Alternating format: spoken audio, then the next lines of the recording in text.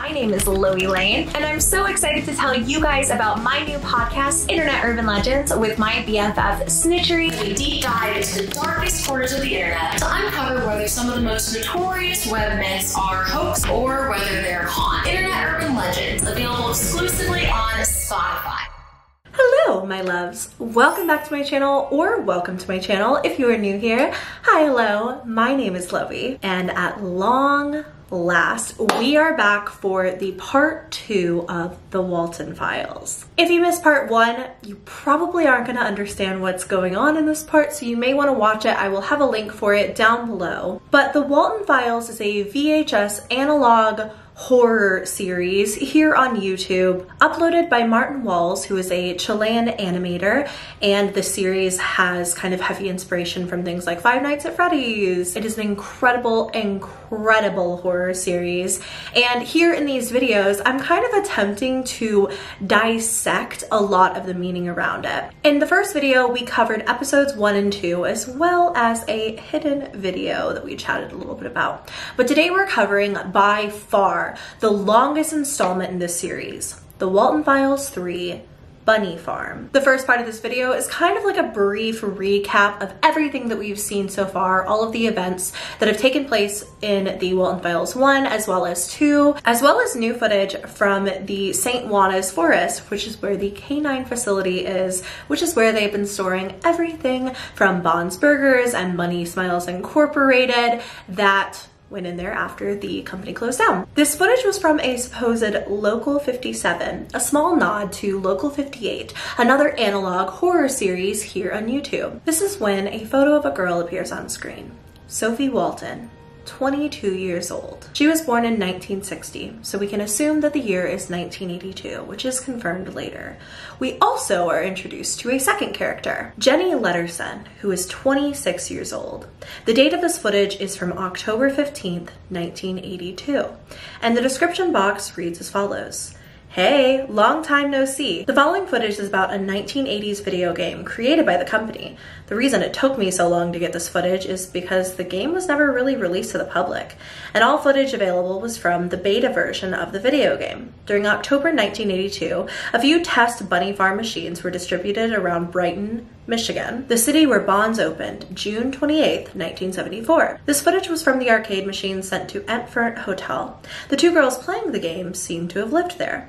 The particular thing about these machines was that all footage from the game was recorded and then revised by BSI technicians to see if the game was ready to be published. This was one of them, and quite possibly the only footage remaining of the game. The footage itself was extremely corrupted, however, and it took me weeks to be able to piece everything together with the help of a friend of mine. But I'm glad you've all been patient for this. Seems to be a huge one anyways. As for me, I'm probably going on spring break next weekend. I'm gonna spend some time with my dad, Anthony. Knowing that we are introduced to both Sophie as well as a second girl named Jenny in the beginning of this video and the description box, we can safely assume that this is recorded footage of them playing the BunnyFarm's video game. However, Sophie Walten is the daughter of Jack Walten, who created all of these characters. So you'd think she'd be pretty freaked out to play it, right? Well, when we get into the game, we first see the Bunny Smiles Games logo appear with Billy the Clown, and we are dated 1982. It appears that we have a golden ticket of sorts, and these two girls are able to play the beta of the arcade machine. Yeah, this is the game I wanted to show you, Sophie. Oh, huh. Nice. Yeah, I played it for a while. Thought you would enjoy it. Thanks. Also, they installed the machine in the basement of the building not so long ago, so please try to be careful.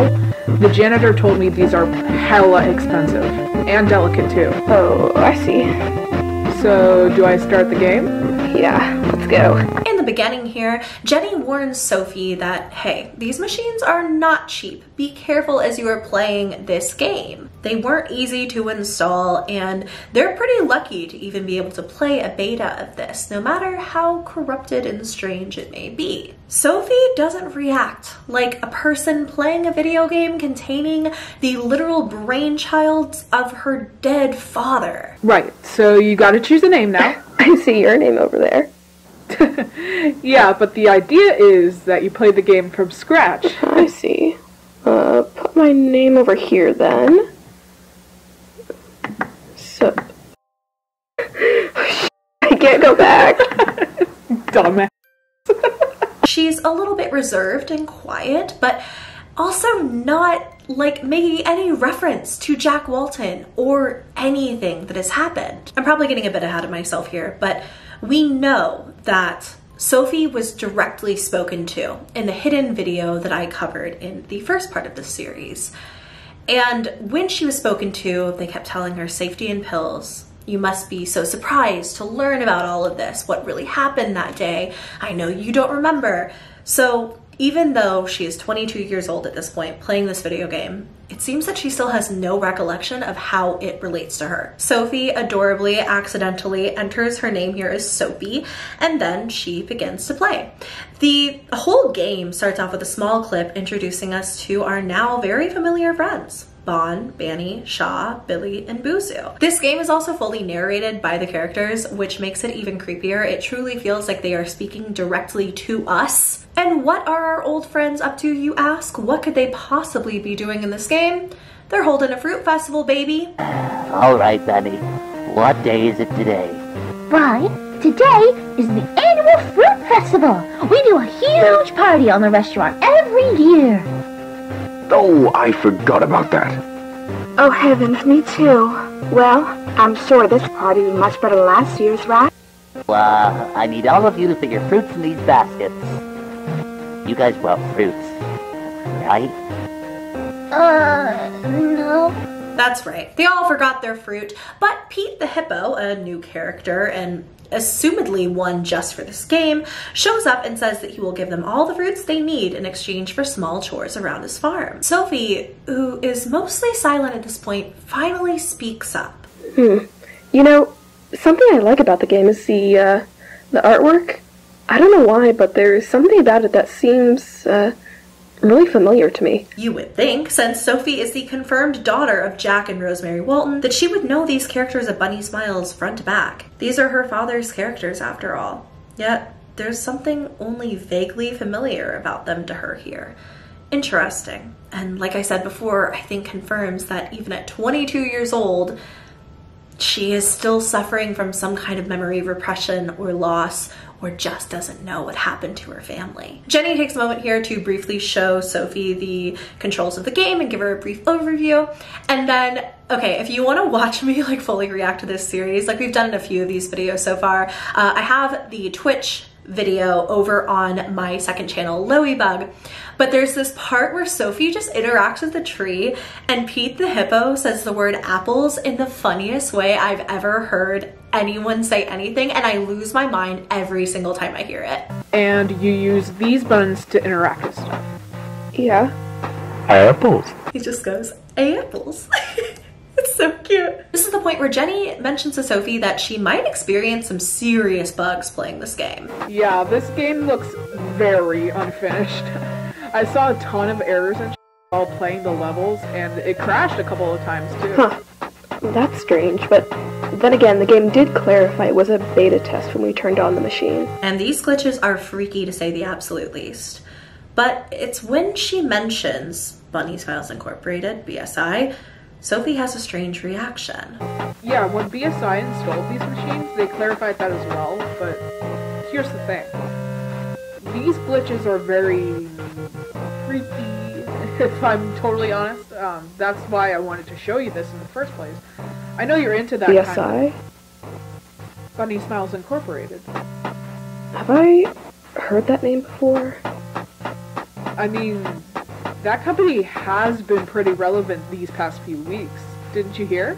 Sophie asks if she's ever heard that name, and then Jenny explains that BSI has actually been very prevalent in the news recently with the disappearance of an employee, Brian. Here, Jenny also tells the story of Ashley. Apparently, there was this one employee that drove to some forest a few days ago. Not too far away from here, actually. He hasn't been seen around ever since he drove to that place. Reminds me of this other girl. There's more?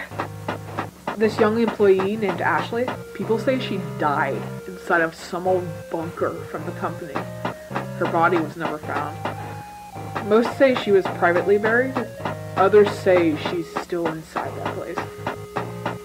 Sounds like a made-up story to get little kids away from that forest. And we should probably just continue with the game. So these deaths that we've seen happen in the first chunk of the Walten Files videos are largely being talked about. It's interesting because when we hear about all of this, it's like, how could the police not know? But it appears that this is pretty widespread in the media. That's just not the part that we're being shown. After all, our curated look into the Walten Files themselves, into Bunny Smiles, Bond's Burgers, it has been carefully handpicked. First for Sophie, and now for us, through our poster, Anthony. And furthermore, isn't it so strange that at this point in time, in 82, 2 employees have died, multiple people have gone missing from Bunny Smiles, from Bond's Burgers, from this entire corporate entity, and yet they're getting ready to release an arcade cabinet? Not the best priorities, in my personal opinion. Back to the game, Sophie directs her attention to a grave here, like a big monument erected in honor of someone who had passed. It reads, Bobby the Hippo was the original owner of the town. He had 2 sons, Pete the Hippo and Johnny the Hippo. Bobby made the promise of creating the best quality barn in the world. R.I.P. Bobby, older year to other year. This might seem insignificant, but I want you to keep it in mind for later. Sophie continues to play through the game, but she's absent-minded, as though she's not really thinking about the gameplay, but something else is occupying her mind. Again, not the reaction you'd think Sophie would have regarding her father's characters in a video game, but when she's mentioned Bunny Smiles Incorporated, she doesn't really remember that well either, so I think it's safe to say she is just as in the dark as any new player might be, aside from kind of an uncanny feeling that maybe she's heard all of this before. When she approaches Shaw the sheep in the game, she makes a remark that Shaw looks boring, which is of course deeply ironic, as that is her mother stuffed into an animatronic suit somewhere deep within the forest. I don't like this one. It looks boring. Aw, she's my favorite character. Oh well, it's up to you really. Sophie here picks Billy the Clown's level, and the game glitches slightly. And again, Sophie brings up how familiar the game feels to her. You know, I keep thinking about Bunny Smiles. It sounds so familiar. This game is bringing back so many memories, but it's so hard to just remember exactly. Sorry, probably just boring you with random thoughts of mine. I'll stop. No, not at all, Sophie. However, I gotta do some other stuff. I got this one essay I need to finish. I'll see you around. Oh, alright. Jenny here encourages her to keep sharing these thoughts, but says she actually has to run and tell Sophie to enjoy her time playing the game. It isn't long after Jenny walks away from the arcade machine that the game begins to take its glitches to new heights. Hi, Bon. Wait, shouldn't you be in the barn with the rest of the gang? Yeah, everything's perfect. I'm supposed to solve this party, but most of the stuff I need is located in the ridiculously complex puzzles. Say, could you help me out to solve the puzzles? Alright, first we need to get the party hats. They should be in the big... Alright, good track. Now we need... Love this. That clear even there. Alright, how do I... While Sophie talks to Billy the Clown, he glitches out before his animatronic version appears over his shoulder. These are not just normal game glitches that one might assume would happen in the beta version of an arcade cabinet.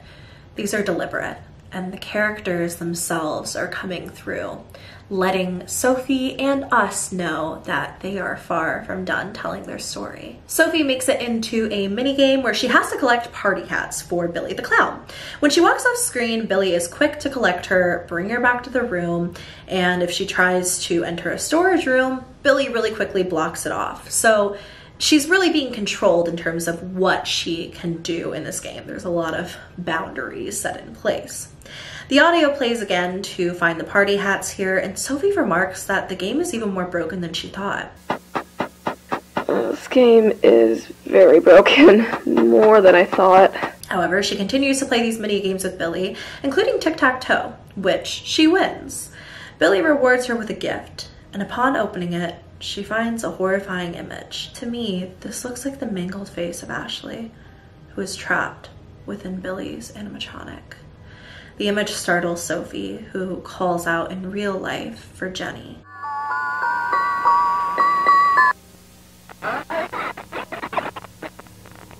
Jenny? But she hears no response. When Sophie is back from the basement in the game, Billy's face is replaced with Ashley's corpse, and he won't leave her screen, making the game nearly unplayable. Here, Sophie tries to approach that gray rabbit character, the mascot of BunnyFarm, and when she does, the game glitches so badly that it scares Sophie, and she quickly abandons it, saying, "Never mind." Restart the level. Christ. Never mind. You would think perhaps this would be enough to scare anyone away from ever playing this again, but Sophie's curiosity got the better of her, and the next day more footage is recorded. We hear Jenny in the first part of this video asking Sophie what happened, and Sophie really plays off her experience, saying, you know, the game crashed due to weird visuals, but I want to play it some more. Jenny teases Sophie for thinking the game is haunted in a sense, and also just downplays the glitches of the game even more, reminding Sophie like, hey, nothing to be scared of. It's just a broken arcade cabinet. Jenny heads off to bed here, and Sophie reloads her Soapy save file. We get a quick flash of the gray rabbit, and then see a saddened face of Bon. There's an error message on the screen, which reads, "There's a high chance bunnyfarm.ppx file data has been corrupted or its information has been altered/replaced by a third party. We recommend you unplug the machine immediately. Opening the file may lead to unknown glitches and errors in the levels. If you do want to continue, however, we warn you that the machine could suffer major damages and at its worst case, a complete shutdown, deleting all valuable information in it. Do you still wish to continue?" We have confirmation here that someone has physically been tampering with the save file itself, tampering with the arcade cabinet. It goes beyond the idea of these paranormal haunted entities, these characters that are all the spirits of everyone Sophie's ever known and loved. Someone has physically been in her building and tampered with this arcade cabinet. What have they implanted into the game? And more importantly, why? Sophie still loads the file, and it's here that she says she feels like she needs to dive deeper since this is the recording that everything went so terribly wonky on. When Sophie goes back to the monument from yesterday's recording for Bobby the Hippo, we briefly receive a message. However, it's not the same inscription that was on the stone from the day before. He promised to take care of the two kids during that day. He told the parents everything was okay. It's sad that we can't really remember you, Sophie, but soon we'll be together, forever and ever. R.I.P. the two lovely red children. May 15th, 1962 to May 2nd, 1974, and August 22nd, 1965 to May 2nd, 1974. So much devastation struck in that year, 1974. These two red children, aged only 11 and 8, appear to have also died in this year and are addressing Sophie directly. Interestingly enough, if we're paying attention to the timeline, these dates predate everyone else going missing. Even before Jack Walten. This is the earliest that we have heard of anything going awry for anyone. May 2nd of 1974. Sophie, however, doesn't really seem to notice this message at all, and she just presses on, despite it being addressed to her. She approaches the Hippo House minigame with Banny, who's excited to take care of the barn animals. Banny, being a stupid bunny, according to Bon, for some reason decides to open up a cage and release the pigs, much to Bon's dismay. Banny, you dumb bunny. I'm sorry. I was just trying to help. It looks like they each entered a different door. we'll have to find keys for each door. Since the pigs have now escaped the hippo house, we now need to find a key for each door to get them to come home. But before we switch locations here, you can briefly see a missing poster for Jack Walten next to the barn.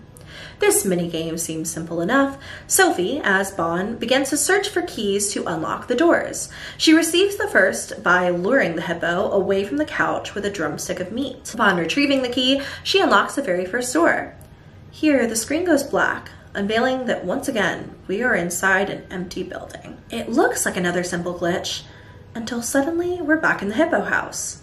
However, the two kid hippos have their eyes missing, and they aren't moving anymore. The hippo sitting in the couch is nowhere to be seen, and for some reason a portrait of a hippo on the wall has been replaced with one of Felix Kranken. The second key is found, a small red key. It's on the floor for pretty much seemingly no reason, but Sophie uses it and enters the room to find a puzzle. As she solves it, she remarks that the glitches feel like someone or something is trying to talk to her, trying to get her to do something.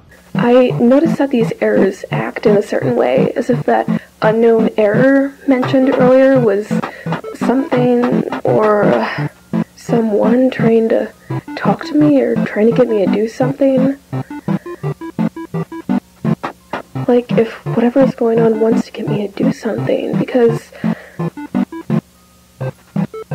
especially because these have all occurred when I interact with the characters. Could it have something to do with them? I've also noticed that I talk to myself a lot. As Sophie is completing the puzzle, the footage glitches to Banny, and suddenly the screen reads Susan Woodings. What follows is an audio log from June 30th of 1974. BSI Technical Support audio log number 3, June 30th, 1974. Jeremy's birthday party finished an hour ago. I decided to stay and help the employees clean the place. This week has been strange, especially because of the opening. I find it weird that they opened the place even though Mr. Walten disappeared a few weeks ago. I hope he's doing alright. Rosemary came in today and asked if we'd seen him around. I'm pretty worried about it. Susan finds it odd that they opened, despite the disappearance of Jack. And a photo flashes of him across the screen as Susan adds that Rosemary has been seriously worried about Jack's disappearance, as has Felix. It's then that Susan notes that while the first birthday party at the restaurant had gone well, there were a few irregularities with the animatronics. Particularly Bon. Something with him just felt off. Everything went according to plan. This was the first birthday party in the restaurant, and I feel it turned out pretty well. I noticed a few irregularities in the stage and in the audio animatronics. As the engineer and the person who basically built the animatronics to begin with, it was easier to notice these, especially in Bon. Something felt off. The limbs weren't moving properly, they looked stiff and odd, mainly in his right arm. Take a few more minutes to take him to the backstage, just to make sure everything's okay. We are getting so much information from Susan Woodings in this audio log, but one really interesting thing that she mentions is that Felix didn't even show up that day. Just didn't come to work. I'm the only one left. Chris left some hours ago, and Felix didn't even show up. I'll leave and close the restaurant when I'm finished. I'm sure it's not going to take long. And then she mentioned someone else here, a Chris, that is also gone from the restaurant. Now, we've heard about Chris before in the very first episodes of the Walten Files from Brian. While Chris has certainly not gotten much airtime so far, it does make you wonder, who could they be? Due to the fact that Susan lumped their name in with Felix and also Brian referenced Chris in regards to getting the K9 facility job, it might not be far-fetched to assume that Chris is like a higher-up or a manager of some sorts at the BunnyFarm Corporation. Back to the video, we watch, or at least I watched, so nervously, as Susan begins to take a look at Bon. While trying to fix Bon, it appears that Susan sees something that shocks her. Her eyes disappear from her face on screen. We then see Susan's mangled face, bloodied and disfigured as it morphs into Banny. It would appear that Susan has stumbled across a dark secret she was never meant to find. While trying to fix Bon, she discovered something, and I think that something is Jack Walten stuffed inside. Here, a photo of her body flashes across the screen. I am still alive, but I can't move, and I'm having trouble breathing, and my stomach feels weird. It reads. We watch here as Banny consumes a gift before her eyes open and she begins breathing, as though she's truly alive. It's then that we get a congratulations message. Level complete. Great job, Sophie. You just made Susan beautiful. We know what happens to people in this universe when they are made to be beautiful. That is simply code for them being shoved into the shells of these animatronics. And Susan has joined the ranks. Confirmed. Here, Banny's face flashes on the screen one more time before we find ourselves back in the overworld of the game. After a gasp, Sophie finally speaks. But that was very confusing and scary, but it felt like I was being told a story or a certain event. I mean, clearly I was, but, yeah. Thing is, the pills have been making me forget a lot of stuff from my teenage years and my childhood, and, like, I started taking them for a reason, but I really don't want to think about it. Sophie knows someone's trying to talk to her, trying to make her remember what happened. But those pills that she's taking are making her forget a lot of things from both her teenage and childhood years. The game cuts back to the red forest loading screen, but things look a lot darker than they did before. We can now see a figure standing off to the left, shaped like a person. As Sophie flips through different little waiting cards on the loading screen, it swaps over to one that looks like it was written in real time. Linda Kranken is written here, with Kranken crossed out and written in as Thompson. Do not touch. As Felix Kranken shares the last name Kranken, of course, and has been referenced as having a wife, we can safely assume that Linda is that wife herself. It appears that what follows are her diary entries, though many will be redacted and crossed out in black bars. The diary is blurry and hard to read, but the closed captions offer a manuscript to read of sorts that's much easier to comprehend. October 30th, 1964. Felix has been acting really weird lately. He's been drinking more than usual. I'm very worried about him. I don't know what to do. He came home at 4 a.m. He was crying. He seemed very unstable and stressed. I don't know what to do. October 23rd, 1965. I know I haven't talked here as much as I used to. This month has been so crazy. I moved in with Felix last week. He was very happy about it. Yesterday, Jack and Rose had their third child, a little girl. Her name is Molly Walten. Jack and Felix have been pitching up the restaurant idea with a company that's interested in the project. The name Cyberfun Tech. December 26th, 1970. Christmas was nice. They built a doll, a gray rabbit, for Ed and Molly. Molly named it Rocket. Felix drank a lot yesterday. This has been a problem for a while. He's a good person, but he doesn't want to address this. It's getting worse and worse, but he doesn't notice. He feels bad about it, but he doesn't try to change. January 3rd, 1973. It's getting worse. He's so submerged with our project that he doesn't realize how much damage he keeps doing to himself, how much damage he's doing to me. He keeps going places only to drink. Sometimes he even stays at the warehouse for the sole purpose of drinking. He doesn't listen. He never listens. I don't know what to do. May 2nd, 1974. Dear Felix, by the time you're reading this, I shouldn't be home. I know you're confused. I'm confused too. What you said to me last week hurt me a lot, but it opened my eyes. Hopefully, this opens your eyes too. Our relationship isn't healthy. It never was. I'm leaving Brighton this morning. You're in the warehouse with Jack and the others as I'm writing this. By the time you're reading this, I'll already be in Hurricane. I know you're busy today doing Jack a favor, something related to a school party, I can't remember, but please go there when you have the time. As to me, I'll try to build my own life while I still can. You should do that too. I love you. Goodbye, Linda. In red ink, written beside this final entry is written, I'm so sorry, Linda. I'm so sorry. But back to May 2nd of 1974. Wasn't that the death date on the tombstone for the 2 red children that we read about before? What happened that day to them? And what did Felix do? Sophie is nervous here, but presses on, approaching Buzu for another game. In this minigame, Buzu asks Bond to help him set up for a child's birthday party. Sophie finds the player character in a dark room, next to a large cake, 2 balloons, and gifts. Suddenly, glitched audio breaks through the silence.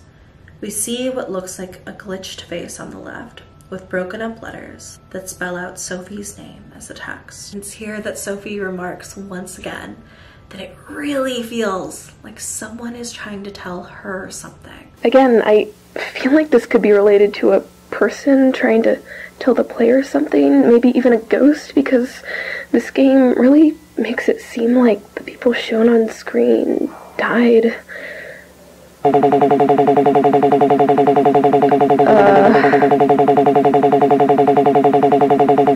Once again here, as she says this, that mangled face on the left shows up again, repeating Sophie's name in garbled text. Here the room goes dark. Then Sophie is once again faced with Buzu, who announces that it is time for entertainment. A minigame begins, a little flashcard memory game. It's uneventful at first, just like any old memory game. You guys used to play this when you were younger too, right? Anywho, so Sophie's playing this game and it seems pretty uneventful at first. That is until at one point when getting 2 flashcards of Buzu correct. Oh dear. He doesn't accept it here as a match. Now the game won't let her pick the correct card anymore, and when it finally works, a mangled face appears instead.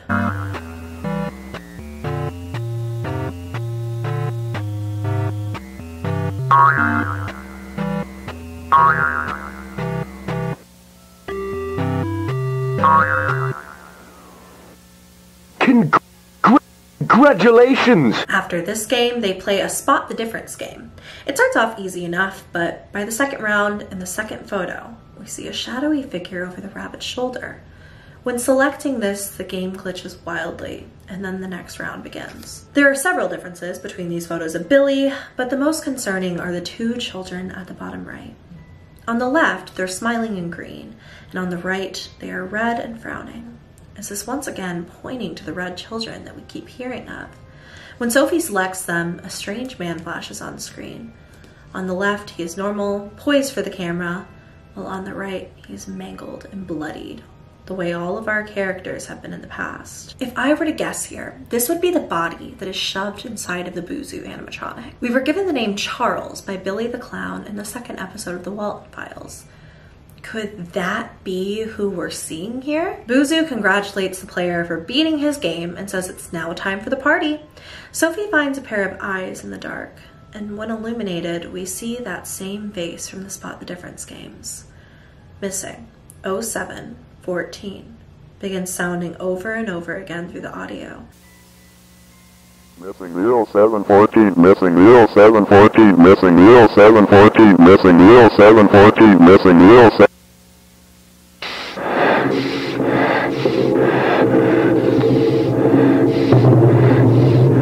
And in the closed captions, we can read here, missing 071474. It's then that a bloodied version of Buzu's face pops onto the screen, and the audio with simply the word missing plays over and over and over.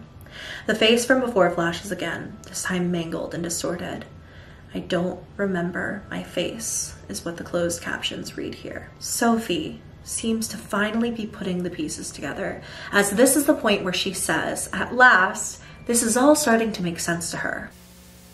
This is kind of starting to make more sense to me. I mean, as much sense as something like this can make. These are all faces of people that I think I knew when I was younger. I knew these people, and for some reason my brain just forgot about them, or what happened to them. I doubt they're alive anymore. I mean, maybe they are, but it's unlikely because I would have heard from them by now. These are the faces of the people that she once knew, but has somehow forgotten. As she walks all over the farm here, we can now see the missing posters everywhere. There's nothing to hide. On each character's respective corner, we see their missing poster. On Bainey's, we see Susan. On Buzu's, we see the unfamiliar man I'm thinking must be Charles. And that means that there's only one more area for Sophie to explore. Shaw's. Her very own mother. Oh heavens, this place is so beautiful. Hi, Bun. Didn't expect to see you here. What are you doing here? Oh, I just really wanted to check on you and see if everything is all right. Aw, that's so sweet from you. However, I already finished my tasks, but you can stick around if you want. How about we play a game? That sounds fun. What would you like to play? What about hide and seek? Oh, I love that game. I'll hide.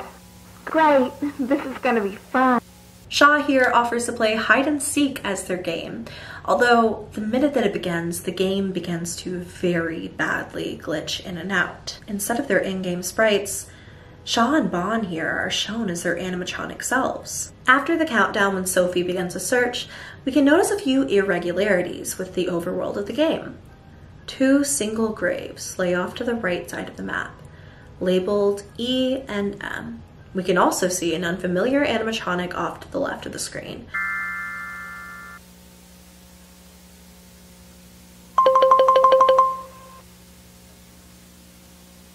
When Sophie checks the woods, she's told that there is nothing to see here, but when returning to the game map, we can see that the graves of E and M are gone and replaced with 2 red children.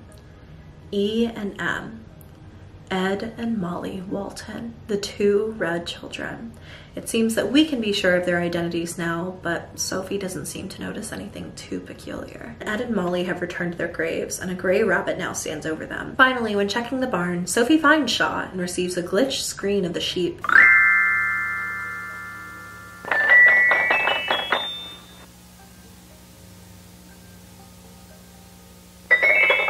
You found me. That was nice.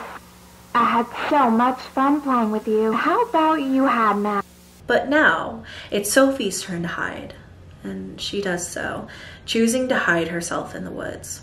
Terrifyingly, we watch Shaw's animatronic make her way through the woods to Sophie's hiding place. When at last she finds her, Shaw asks, "Am I still beautiful to you, Sophie?" And then she rips off her mask, revealing Rosemary's smiling face. Am I still beautiful to you, Sophie? I know you. Found you. Now we see a photo from inside Bon's Burgers with a caption overhead.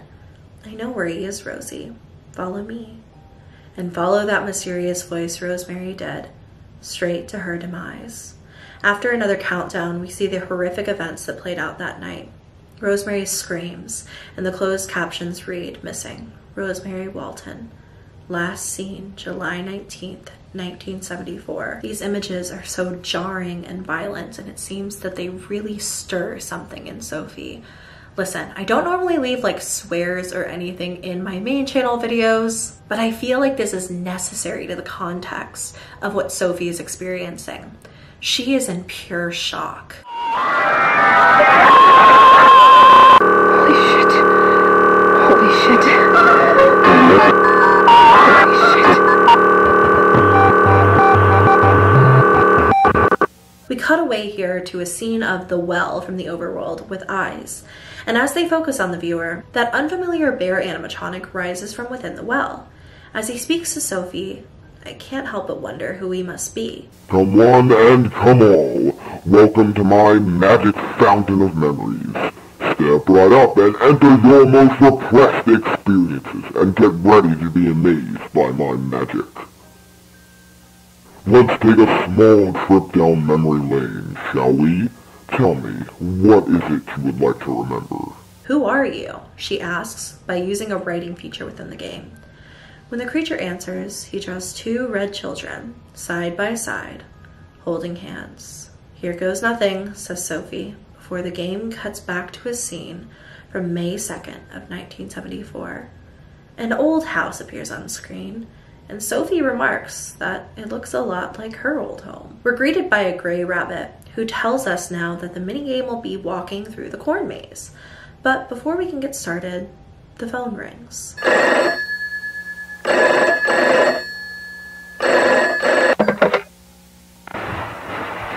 Hello? Felix. Jack, what is it? Listen, I was wondering if you could do me and Rose a small favor tonight. I don't know, Jack. Today's been it's about Ed and Molly. They have a school event tonight, a school party, and they have no one to pick them up. I need to stay at the workshop to finish the paperwork, and Rosie's taking Sophie to the dentist. We were wondering if you could pick them up for the event and take them home later. Sure, I can do that. Really? Yeah, sure. Oh, thanks a lot, man. Your lifesaver, Felix. It's nothing. Alright, so complete them up at 5 and get them home at 9. On May 2nd, 1974, Jack called Felix and asked for a simple favor: to take his kids to a school party and pick them up at the end of the night. We know a few things about this date: that not only is it the day that, of course, Felix was supposed to take Ed and Molly to the school dance, it's also the day that his wife left him for good. And finally, it's also the day that the 2 red children died. As Sophie begins to look for the red children, she's given a bit of a warning here that these memories are deep within her own memory. For this memory seems to be buried deep within your mind. You must find them, Sophie. Oh my god, I gotta take a deep breath. That was this. This just got so much deeper than I thought, and now I think I know what's happening. I recognize these faces, all of them. I know all of them. As Sophie says that she knows these faces, she remembers them, all of them. The White Bear animatronic leaves her a gift, and when she opens it, she receives a flyer for the Brighton High School party. The bear follows her until she finds them, the red children themselves. They sob loudly as they walk around her, and then they lead her to a black car. We transition into a new scene and watch as the red children fade into Ed and Molly themselves. We need to get ready for the school party, Molly. Come on. I'll be ready in a minute, Ed. I'm looking for Rocket. If we remember from Linda's diary entries, the gray rabbit that Felix and Jack had made for Ed and Molly was lovingly named Rocket. Here, Ed grumbles about Molly looking for that old doll, saying that they need to get ready to go. That's Ed and Molly. And a new figure joins the 2 children. This is Uncle Felix himself, ready to take them to the party. Molly has finally found Rocket, and they're ready to go. But something I wanted to note here is that Rocket is the gray bunny mascot of BunnyFarm Incorporated. Rocket has been popping up over and over again, trying to tell us the story, but he was an unfamiliar face. After this brief clip in the car during the daytime, Sophie is now in the school, at the party that everything supposedly went down at. Follow me, Rocket says in broken text. Slowly, Sophie follows him towards the sounds of the party. At one point, she passes through a wall, and when she emerges from the other side, she is now the 2 red children, Ed and Molly. Together, Ed and Molly search throughout the party until they find Rocket. All right, says Ed, we finally found Rocket. Now can we leave? Yeah, says Molly. The school looks very creepy at night. Where's Uncle Felix anyways? He should be somewhere around here. We should look for him, says Ed. And so they do, until at last they find him sitting in the drinking zone. Uncle Felix? Asks Ed. What are you doing here? This is a drinking zone, says Molly. You shouldn't be drinking. I'm okay. I'm really just feeling a little dizzy, says Felix. It's getting very late. Your parents must be worried. Let's go. And so they climb into the car, after Felix has been in the drinking zone for God knows how long. I want to go home. Molly, we're almost there. Don't you think you're driving too fast? Listen, I'm just trying to get you to home quickly, all right? Look, I'm sorry. I'm not feeling too good right now. I really just want to lay in the bed and go to sleep. It's alright. We get that today wasn't the best for you. We understand. Everything is gonna be okay. Thanks, Molly. As Molly tells Felix that it's all right, that everything is going to be okay, instead of this dialogue on screen we see, it's all your fault. It's all your fault. It's all your fault. It's all your fault.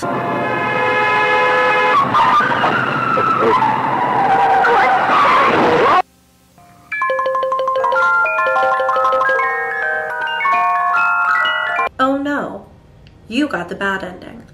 You couldn't finish all the barn tasks in time. Changes to, you crashed the car.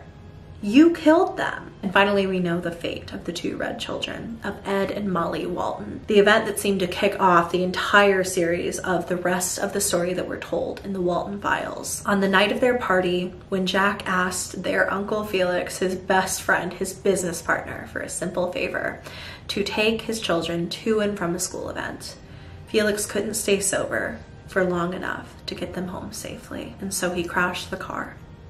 And he killed them. The mangled, bloodied faces of Ed and Molly and the mass crying blood is all very hard to watch, all the while accompanied by Felix's screams. But it is what happened. Felix crashed the car, drinking all night, devastated by his wife leaving him. And the animatronic bear explains to us exactly what happened next. They didn't go home that night. He buried them here. He was too scared. He buried them there, too afraid to face the consequences of his actions. But they found a way out eventually. But the two red children couldn't stay in the ground for long. They climbed into Rocket, and their souls now inhabit him.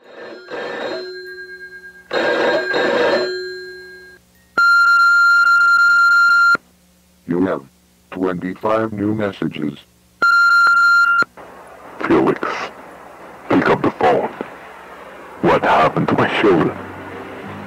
If anything happened, Felix, you must tell me. You haven't told me in 3 hours. I need to know what's going on. I'm trying to call you all night. What the hell is wrong with you? I asked you to do one simple favor for me. I need to know. Where are they? Where did you... But that's not all, is it? There's still something you forgot to remember. They've been waiting for you. This has to all be so hard for Sophie to witness, but that's not all she needs to remember. After all, they're waiting for her. The screen lights up here to Banny, Buzu, and Shaw.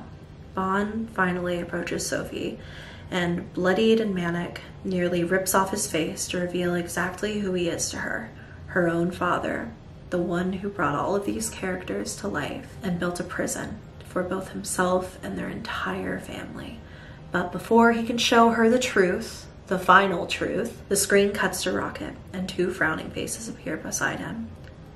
That's the end. The credits roll and the Walten Files as we currently know it comes to a close. There are so many questions left to be answered, but we're gonna take a look at them after we review one final video together. This video is titled Guilty, and it was posted on YouTube on October 16th of 2020, over half a year before the Walten Files 3 was even uploaded. We open on the usual Bunny Smiles logo, and what we watch next is a company greeting from April 15th of 1967. Felix here addresses his employees directly. In this video, he's hopeful and excited for the future. Then we get a December message from December 10th of 1972. Felix gives his merry best to the BSI employees, telling them Merry Christmas and a Happy New Year. We'll see you later. Then, with a redacted title, we finally receive a message from May 2nd, 1974. The closed captions tell us that this is after the car crash. I messed up. I have a problem. And this has been a problem for so long that I can't even remember. Felix never intended for anyone else to hear this message. That much I'm sure of. He's talking to himself, recounting everything that happened that day. He's making this recording because he knows that he will wake up in the morning a little hungover, probably really hungover actually, and think that this was all just a bad dream, that Ed and Molly are safe and sound in their beds. But they're not. They are dead in the ground because of him. But it's important to know here that he didn't just bury them in any old forest. He buried them in St. Juana's, that same place that years later would house the canine facility. And suddenly the idea of this storage facility in the middle of the woods makes a little bit more sense. Was it there so Felix could keep an eye on the bodies of Ed and Molly to make sure that no one discovered them? Felix tells himself here, it's fine. Everything's gonna be fine. But then Rocket appears on screen, staring directly at the viewer. Soft music plays as the camera zooms out on Rocket, and this is the end of what we have so far. So, Let's take a moment to review the timeline of what we have so far before I get into thoughts, theories, and more. Ed and Molly, the two red children, Ed and Molly Walten, died on May 2nd of 1974. The following month, in June of the same year, Jack Walten goes missing. Jack Walten was last seen on June 11th of the same year, only a month after the death of his children. Susan Woodings was last seen at the end of June in 1974. Charles, who we don't know much about yet, but we do know is inside of Boo Zoo, went missing on July 14th. Then Rosemary Walten goes missing on July 19th. Ashley died on July 14th of 1978 and was then shoved into the Billy the Clown animatronic. And Brian died October 10th of 1982. Now we only have Sophie playing this game in 1982 after all of this has gone down, trying to piece together the pieces of the life that was ripped away from her, all alone, now with every memory of every last one of these murders. And I want to say right now, I think that Felix Kranken is behind every single one of these killings. Even if it was Jack and the Bond animatronic doing a lot of them, I don't think that Jack was acting on his own or even like as a vengeful spirit. That's my personal opinion. We don't have that much to go off of in terms of how Jack Walten feels about all of this. But I firmly believe that this all started, of course, when Felix killed the kids. When I was watching this on Twitch, a lot of people added here, did he even check that they were really dead before he buried them? And that's almost more horrifying to consider. I really think that Felix killed Jack in order to preserve his own, like, freedom, in order to not go to jail. He killed Jack out of fear that Jack would go to the police out of suspicion that Felix had murdered the kids. We never really get confirmation that Jack and Rosemary ever knew the kids had died. We just know that they thought that they were missing. What if Felix spun up some kind of crazy story and, you know, he was just drunk, he never actually went to get them, maybe they were kidnapped? In that case, Jack Walten's disappearance looks like that of a mourning father, unable to cope with the disappearance of his children. Police don't suspect murder, but that's exactly what Susan Woodings finds when she goes to work on the Bond animatronic on June 30th. Susan finds Jack's body shoved inside of the animatronic. In sheer panic, I think Felix kills Susan as well and shoves her into the Banny animatronic. We don't know much about Charles's death, but I'm assuming that Felix, of course, had a hand in that as well on July 14th. Then on July 19th, Rosemary was called out to by a familiar voice, by someone who referred to her as Rosie, saying, "I know where he is, Rosie. Follow me." Felix then kills Rosemary and shoves her into the Shaw animatronic in order to shut up the investigation once and for all. And then we have Sophie.